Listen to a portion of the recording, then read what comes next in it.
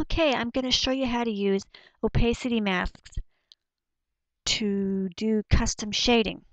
I've got this nice graphic here of this Canadian flag. It's got a nice curve to it, but it's still a little flat. So we're going to breathe some life into it. I'll start by selecting the background shape and cloning it using the keyboard shortcut Control K. Now I'm going to give the clone a medium dark red color from the color line. And we'll deselect that for a minute. And I'm going to get the freehand tool, and we'll just make this black so that you can see better what I'm doing. And basically, I'm just going to draw some long, narrow, blobby shapes all over the flag. The exact shape of them really at this point doesn't matter. As many as you wish. I'm going to leave a little bit of a gap there, I think, and we'll just put this one here at the very end. All right.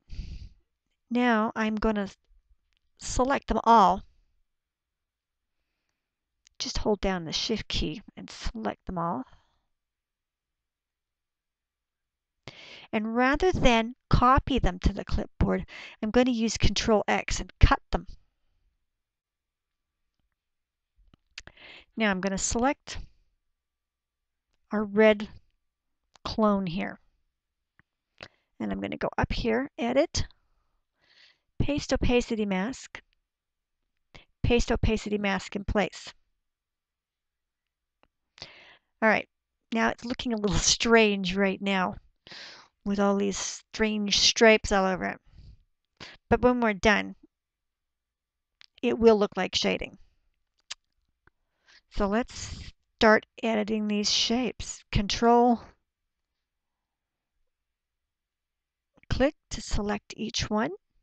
You can hold down Control, Shift to select all of them at once. Now let's add some feathering. I'm going to add a very large amount of feathering. Now I'm going to deselect them all, and I'm going to edit them one by one. So Control, click. Now I'm going to hold down the Shift key and just stretch each one.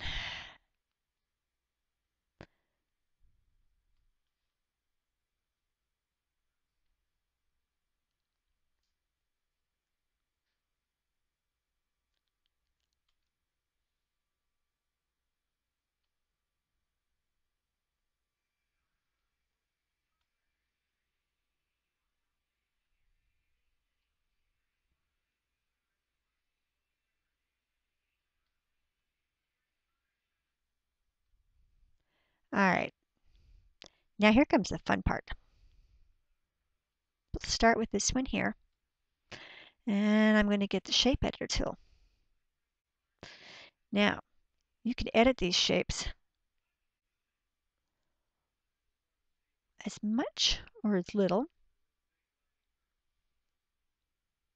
as you want.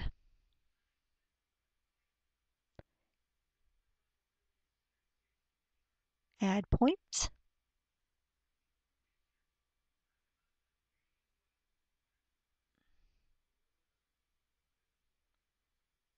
Move points. Basically, by editing the shape, you can curve your shading and your highlights. Basically, you're curving the highlights to follow your flag in pretty much any way you want.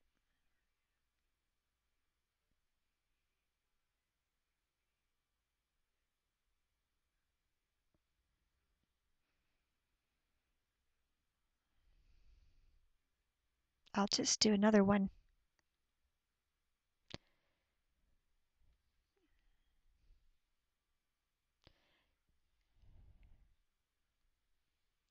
just to show you.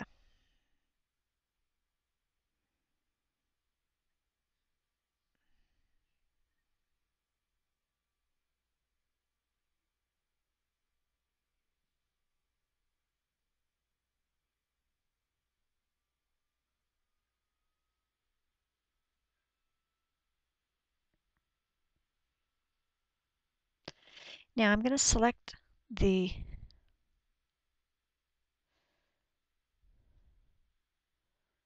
by holding down the Control key, I've selected the original medium dark red clone shape.